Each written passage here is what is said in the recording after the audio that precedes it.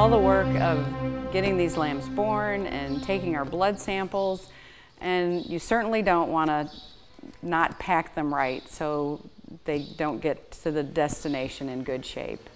They need to still be chilled, so they need to be stored in a refrigerator. You don't want them to freeze, but you don't want them to get too hot either. Okay, so once they're taken, they can hang out in a refrigerator for quite a while.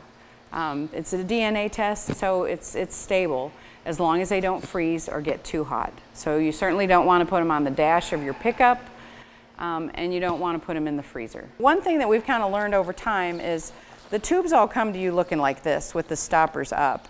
And we did have a little bit of problems with breakage. We have been shipping them upside down. And that seems to keep the bottoms of the tubes, you know, there's cardboard in here, but that's just kind of an extra layer of protection. So one other thing to mention at this point is we need a written record of what samples are in here. You can't just send them to us and expect us to be able to read your handwriting exactly correctly. So we do like a written record, preferably an electronic copy. So if you can enter all your numbers in a spreadsheet, and then email us the spreadsheet, then we can have a paper copy and the electronic copy. And they do not have to be in numerical order, but they should, the paper list order should match the order that's in the box. And it's always nice to tell what corner of the box you started from. So, okay, so here we have a box of samples. If you have not ripped up the little plastic that comes around the box too much, you can use that to repack them. So like in this instance, it's not in too bad a shape.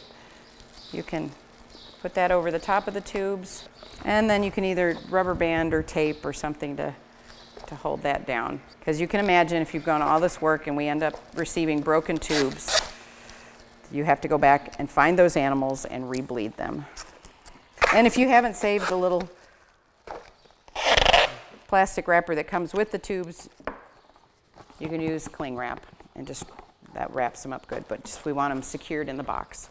Okay, so we've inverted the tubes, we have a list of all of them, and then we can go ahead and put them in our cooler. Next, we want to ship these on ice. We will ship them overnight, especially in the summertime, on ice, and in the winter you probably want ice packs in there too.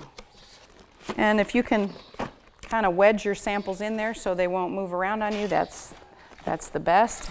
I can fit a couple ice packs on the side. I'm going to put one, maybe two on top, but then you can add some packing material so those tubes don't ship during transit. And there you go. There's 200 tubes packed, ready for shipment, and then of course you want to use your strapping tape to seal this box. But this is a container that'll go through the mail as is, and it's good to go. So let's say you don't have a whole box of 100 to ship, and you have just a few that you want to test. We'll package those a little differently. So you want to make sure the tubes are separated by some packing material. They're glass, so you don't want the glass tubes to break in shipping. So just kind of roll them in a paper towel or something like that.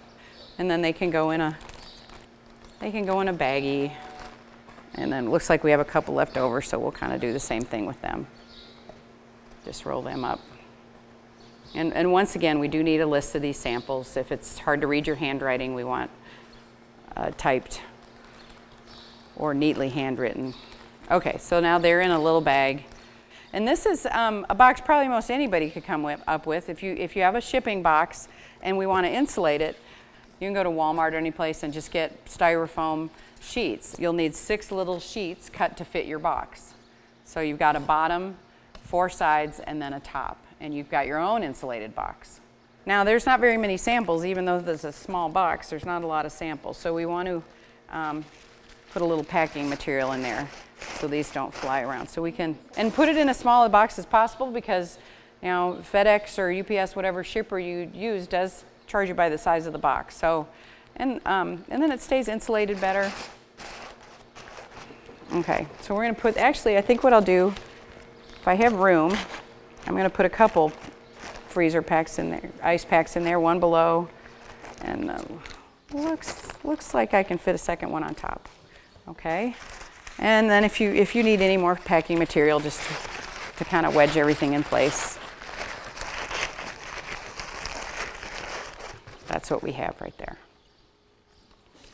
You put your lid on, close up your box and tape it, and it's good to go. You got a nice little package.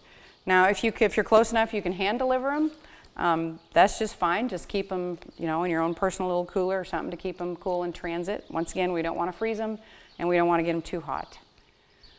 Okay, but now they're ready for shipping, and they probably do need to go overnight, just to be safe. You don't want to go to all this trouble, all this expense, and have your samples ruined when they get to where they're going.